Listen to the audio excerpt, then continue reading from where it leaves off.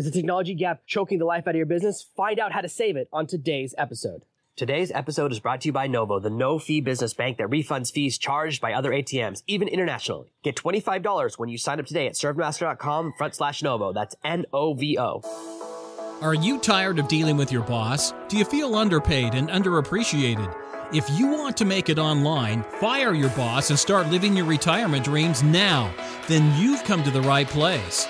Welcome to Serve No Master Podcast, where you'll learn how to open new revenue streams and make money while you sleep. Presented live from a tropical island in the South Pacific by best-selling author Jonathan Green. Now, here's your host. It's early morning in my garden, and yet somehow it's really, really hot because we just had a light rain, so it's quite steamy. And there goes the neighbor's rooster, relentless, unstoppable, implacable. He's always there waiting for me. Today, we're going to talk about a gap in your business. Now, for every single person, this will be different. There are going to be areas where you're strong and you're weak. Today is about what to do when there's an area of your business where you're weak and how to fill in that gap. Before we get started, let me tell you about my strengths and weaknesses. I'm an old school email marketer. I'm very good and very comfortable at building an email list and sending messages. That's my area of strength. Where I'm not good, where my weakness is social media. Now, for everyone, this could be something different. Some of you, most of you are probably much better at social media than me. And if you follow me on social media channels, you'll notice that for years, it's been very awkward. It's getting better now, but it is very hard for me. I have 11 members on my team, and we're still not where I want to be with social media because it's just outside my skill set, but we're building and growing there. So the first place to start is to understand what you're good at and what you're not good at. There are some things where I'm really, really good, and there are certain apps where I am just absolutely terrible. I've never sent a Snapchat. I don't know how Instagram works or why people like it, because those came after I got old. I grew up on Friendster, which then grew into MySpace, and I was really, really good at MySpace. Boy, is that an irrelevant skill. My college band was all over MySpace, building a following, posting our songs, announcing our gigs, all those things. Guess what? Nobody cares anymore. That skill set is totally useful because the site died. It was outside my control. That's why I don't get excited about learning new platforms. One of the things that many people are surprised to find out considering making a living online is that I don't like the internet. I like it as a useful tool. I read a few blogs, but what I don't do is hang out on Facebook all day and read other people's posts. I just don't have time for that. If I'm online, I'm working. If I'm at the computer, I'm working. I have 0 games on my computer. Doesn't mean that I don't play games. I have a PlayStation. I was just playing some games with my kids this morning. Today, they asked to play a game that was way too hard for them, so they were frustrated. I said, guys, I told you, let's play a kids game that you can manage, but you know, they always want to try something harder. They got blocked by the same technology gap we're talking about today. So I know what I'm good and not good at. There are certain people who they just love Twitter. They love being in those conversations. I've never figured out Twitter. I tried for a while ago. Actually, I tried 10 years ago. I knew the first guy who ever got 1 million followers on Twitter. I knew people that ran their entire businesses. They didn't do phone numbers or texting. They just did direct messages on Twitter. I can never figure it out. No matter which software I used or which dashboard or trying to keep track of these conversations, I also don't really understand why you want to have conversations in public. I just don't. It doesn't mean that tons of people aren't into it. It just happens to not be me, so I'm not good at it. The greatest example of this is hashtags and viral memes and viral videos. I'm the last person to ever see those things because I'm not plugged into the right social networks or the popular one. I don't know. I was the last person to see Honey Badger like 3 years late. After it was no longer popular anymore. Someone said, did you ever see that video? I go, what video?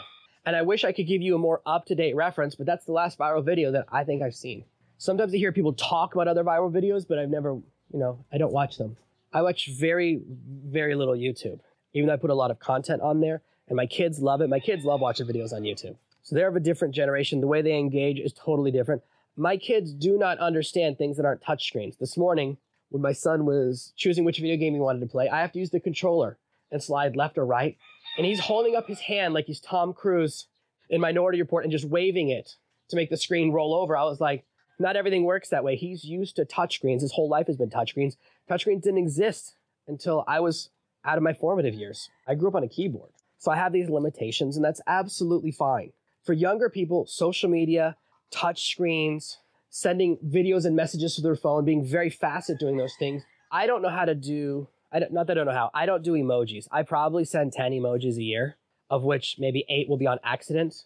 I still send emoticons, right? I send the text-based ones because I'm a dinosaur. there's two things I want you to realize. Number one is that you can still build a really good online business even though you're a dinosaur, which is what I've done. And number two, there's a way to overcome whatever your technological hurdle is, whatever the thing is that you're not good at. And it can be a lot of things. There are so many things now inside my business that this applies to, okay? Anything my page builder does, anything my developer does, the conversations I have with the leader of my SEO team, boy, I get the gist of it.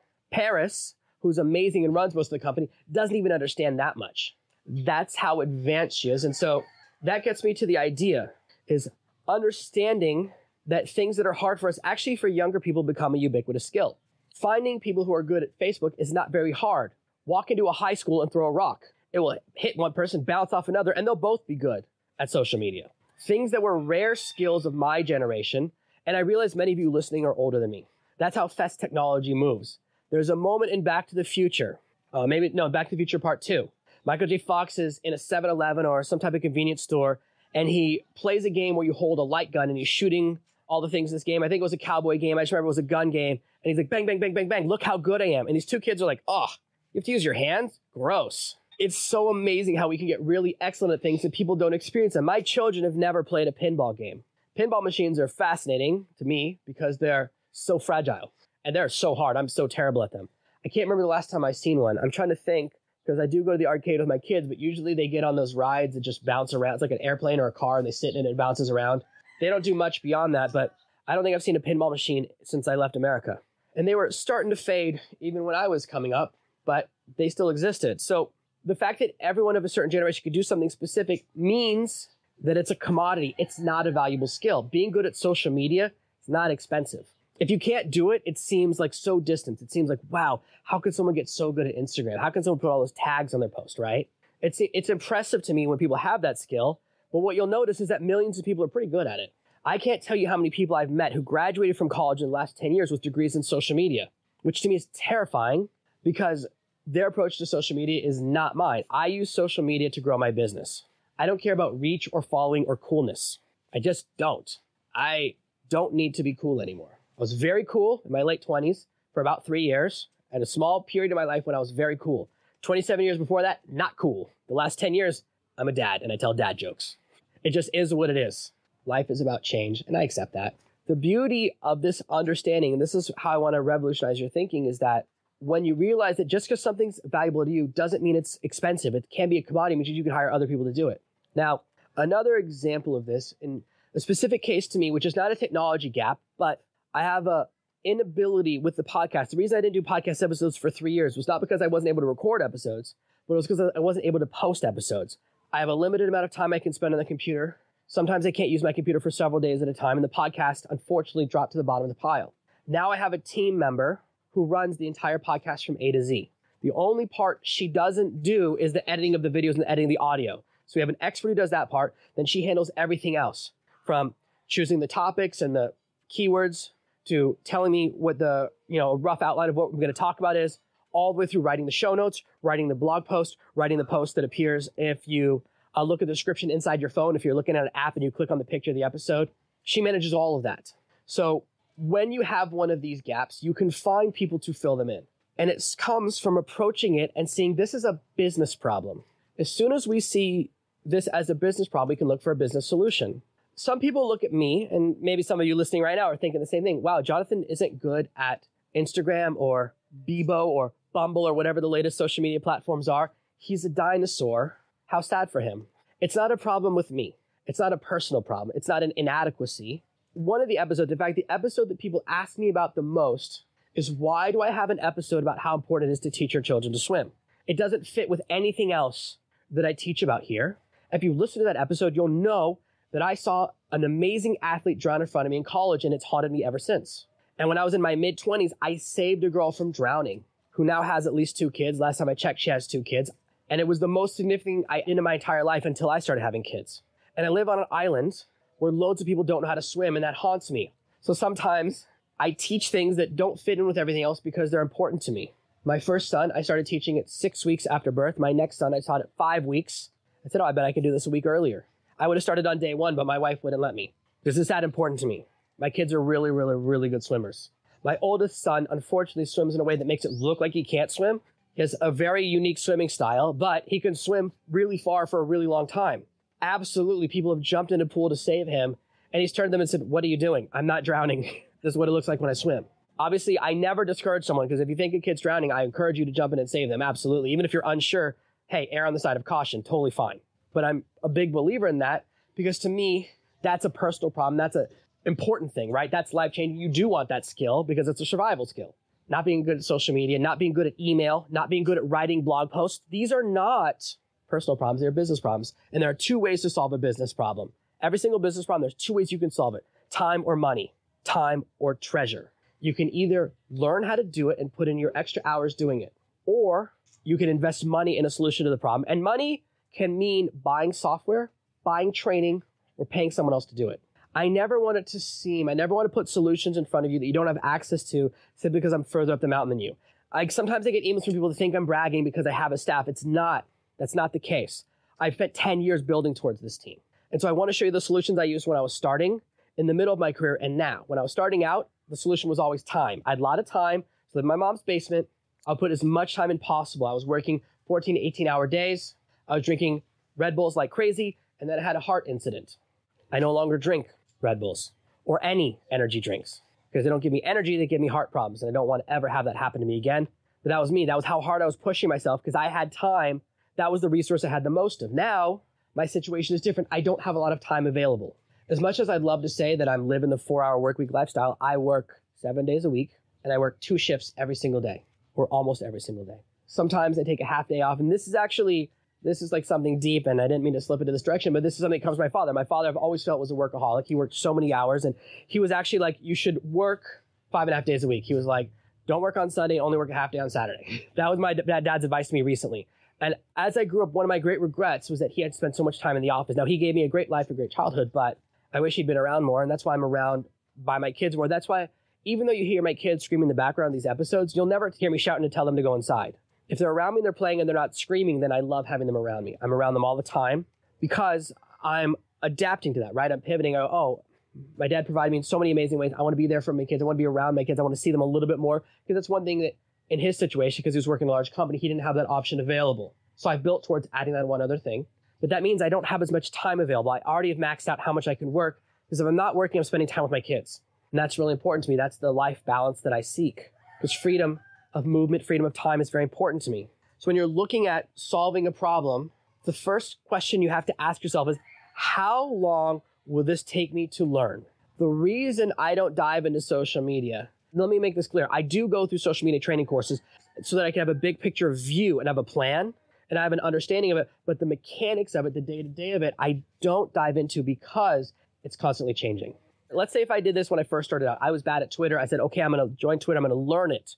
And I mastered Twitter. Well, guess what?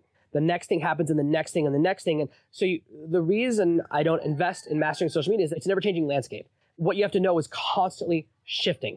And the best market for you is different at any given time. So I realized that the best investment for me is to invest my time in other areas that stay consistent.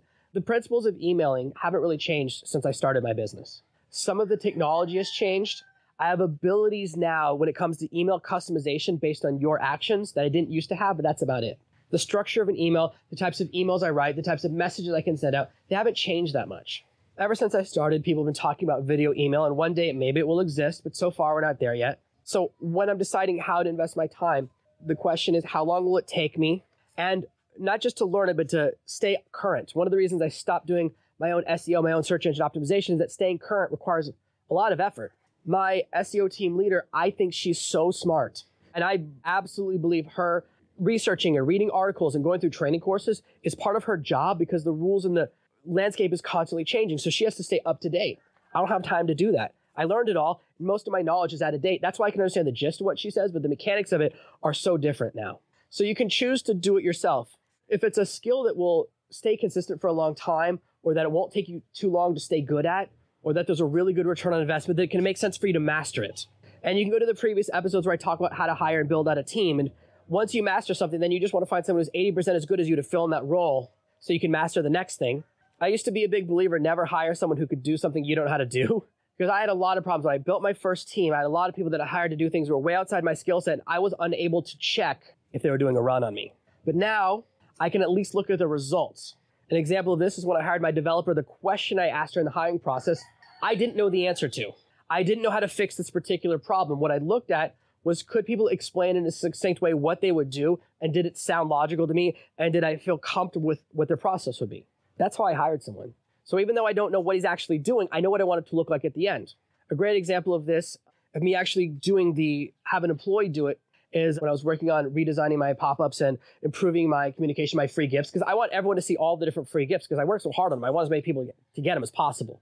Every time you watch a video in one of my different YouTube topic threads, you'll notice that it ends with a different free gift. So I want those all for my website too. I mean, I made them, might as well give them away, right? So I was going to do it myself, and I was like, wait a minute. I don't remember how to do this anymore. When I realized that, that's when I knew I shouldn't do this anymore. I would have to relearn how to do it, do a demonstration or do a couple of them, and then try to pass it on to my team, or I would do them all. But it's not a good use of my time, because now I have someone on the team who's actually good at technology. And so I recorded a training video and wrote an explanation of what I need under project management software, and then I passed it on. I'm still learning this. What I want you to see is that sometimes when I sit down, I go, wait, is this the best use of my time? I'm able to get a better result because there's going to be maintenance and maintaining it. So even if I relearn how to do all this stuff, again, remember, it's hard for me to use the computer. So if I spend 6 hours, which probably would have taken to relearn how to do this and build out a couple of these forms and get everything set up, I'm still going to have to come back and maintain stuff. If I don't teach a team member and I'm having a bad eye day, which I have a lot of, or I can't use a computer and we need to fix something, suddenly we have a problem. So part of this is learning how to let go for me. I want you to be on this journey with me.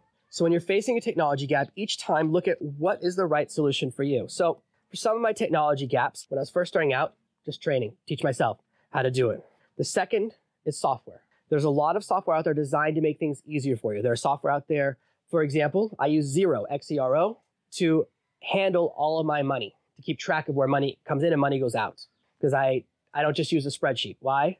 Guys, I'm not good at spreadsheets. I wish. If there was one thing I wish I was good at, it was spreadsheets. I wish I was better at that, because when I see people that are good at spreadsheets, I'm so impressed. I think it's a beautiful and wonderful skill because it really applies to basically every business out there. Another one of my gaps. So what do? I hire people that are good at spreadsheets. But in this case, the first solution is I have a software that makes it easier for me. I own a lot of software. Over the years, I purchased lots and lots of different pieces of software and tools. I cannot build a web page from scratch, but I can use a page builder. So that's what we have, is software that makes it easier to build a website, but you have to follow, the negative is that you have to follow their systems. You have to learn their process, and then they're usually slower than pure HTML sites, but I can't build pure HTML. I can't learn that skill. Learning to develop, boy, that takes years. It takes 4 to 8 years. I don't have that kind of time. So there are some really cool tools out there for social media management that I use. I have a social media scheduler. I have a plugin that automatically reposts my blog posts to my social media channels. I do use some tools. I have a tool that lets you schedule posts to Instagram.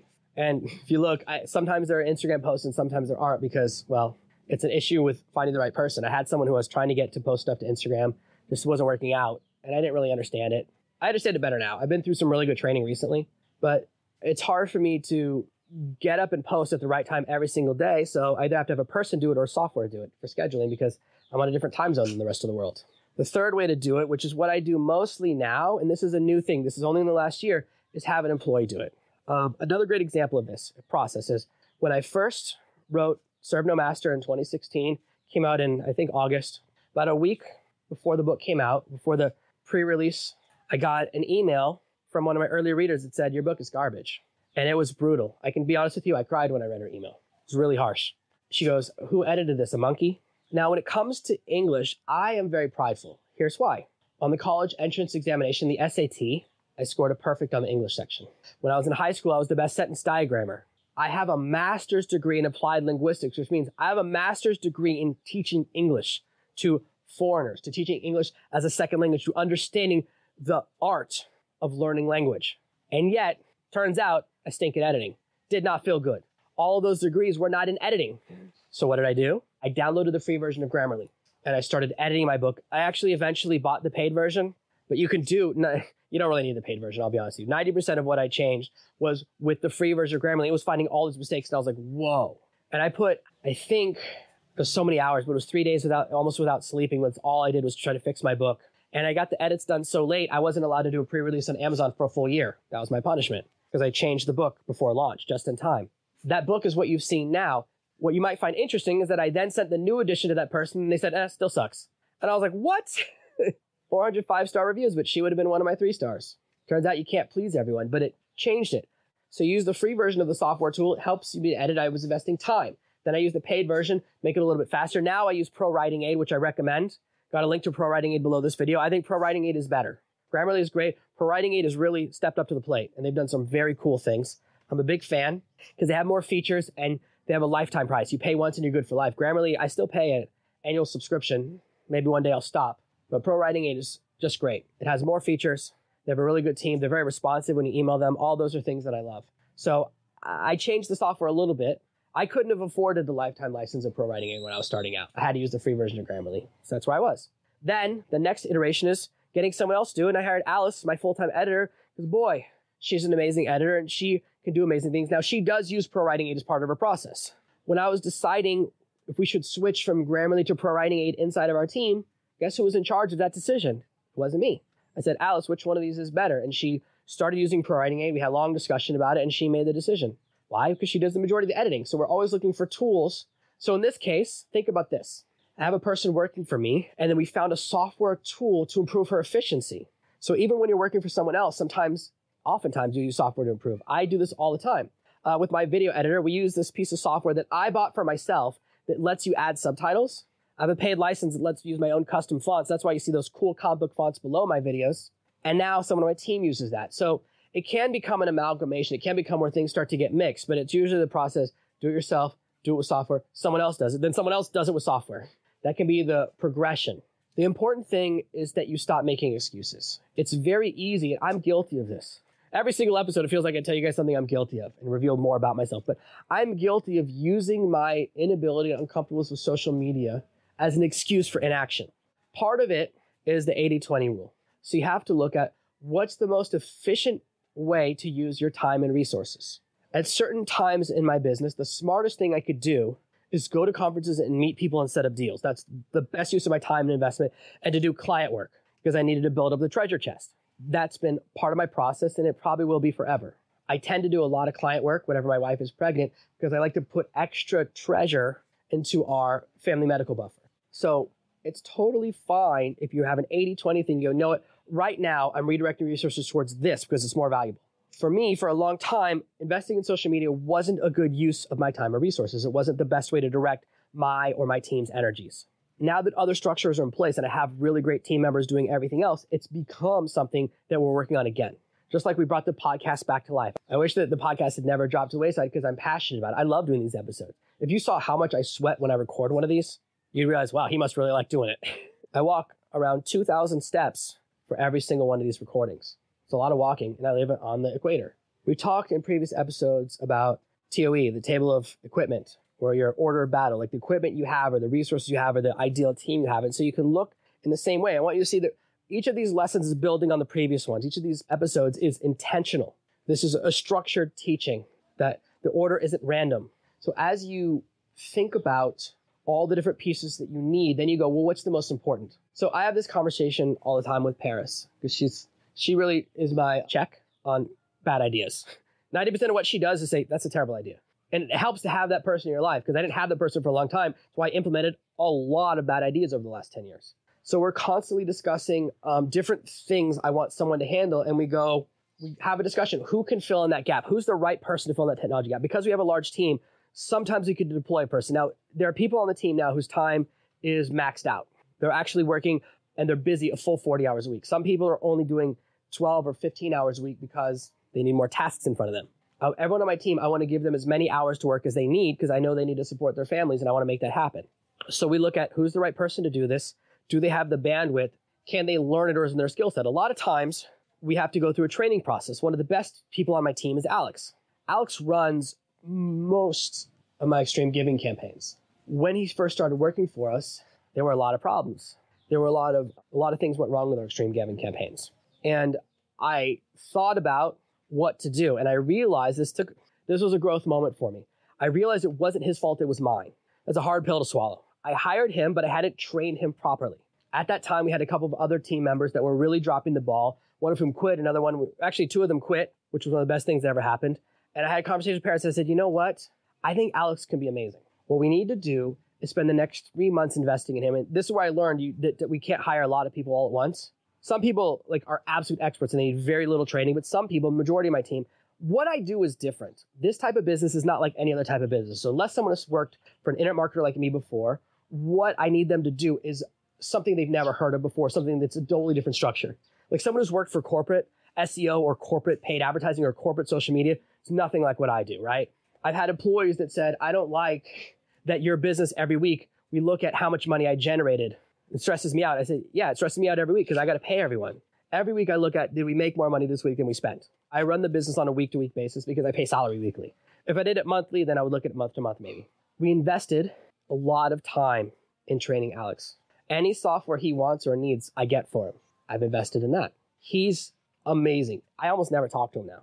I don't talk about most of our extreme giving campaigns because I don't need to. He went from someone that was really dropping the ball, and it wasn't his fault. There were some communication issues. We'd had a manager who wasn't the right fit. So he was sending messages to someone that wasn't getting through to me. So we learned from that mistake, and he's now hands down champion on the team. And when we move forward, we're actually looking to start putting people under him to build him a team. We're training him in managing now because he did so well with his first round of training. He's running bigger and bigger campaigns. If you watch any of the digital summits that I organize, the virtual summits where you can watch 10 speakers and they give all this amazing content and there's tons of free gifts and training, all that stuff, he organizes that from A to Z. All I do is the interview. He sends me the questions. So what I want you to see is that if you invest in training your employees, whether it's you or sending them courses, if it's something you're not really good at, or getting them the right resources, tools, or software, then they can become amazing. They can become really great parts of your team. So that's the next iterations. Certain things that were my greatest weakness have become my greatest strength because I've learned, and this was not easy for me. I built and let go of 2 entire teams because I did it wrong the first 2 times. So it's been a learning process, but now I know how to fill in the tech gap with a team member because I understand that my job as the boss is to invest in people and train them. And I know that for me, it takes me about 3 months with each new employee to get it really right. We actually hired 2 people at the same time about 6 weeks ago. And I was really nervous about it, but they were both amazing. So usually there's a shining star. I was like, this person is supernova and this other person is really, really good. And we've found, and it's been a little bit of trial and error. So what we'll do is give someone a lot of tasks that don't make sense together to see what's their area of excellence. And I was a little nervous, but one of the people is so good, she needs very little of my attention. She was a pre-existing expert. If you're hiring someone who's already an expert, they don't need any training. That's one thing. If you're hiring someone, you're teaching them something or it's something different or something unique to your business model, then you're going to need to spend time with them. So we went through that process, and one of them I'm spending a lot of time with because it took us a while to figure out what she's good at, but now we're giving her more and more and more responsibility because she's just killing it. I'm really excited about my team members. That's why I like to talk about them because sometimes they hear these episodes. I want them to know how excited I am to have them as part of the Serve No Master team. It took me a long time to get here, a decade. It took me 10 years to get to a team that's pretty good. Before that, I couldn't even get a team that was average. Now my team is amazing, but I couldn't even get cast pretty good for 10 years. So when you're looking at the technology gap, anywhere in your area, I want you to go through this process. And if there's something specific you're stuck at, please leave a comment below so that I know. If you're saying, oh, I'm really good at social media, but my area is this. I struggle with blogging or I struggle with website design, whatever it is, guess what? I'll answer you in the comments and I'll do a special episode to answer your specific question because I want to give you really great content. Thank you for listening to this week's episode of Serve No Master. Make sure you subscribe so you never miss another episode. We'll be back next Tuesday with more tips and tactics on how to escape that rat race. Head over to servenomaster.com/podcasts now for your chance to win a free copy of Jonathan's bestseller, Serve No Master. All you have to do is leave a 5-star review of this podcast. See you Tuesday. A fire starts with a single spark, and an army starts with just one fanatic. Start your army with my free guide, How to Get Your First 100 Fans, at servenomaster.com/100.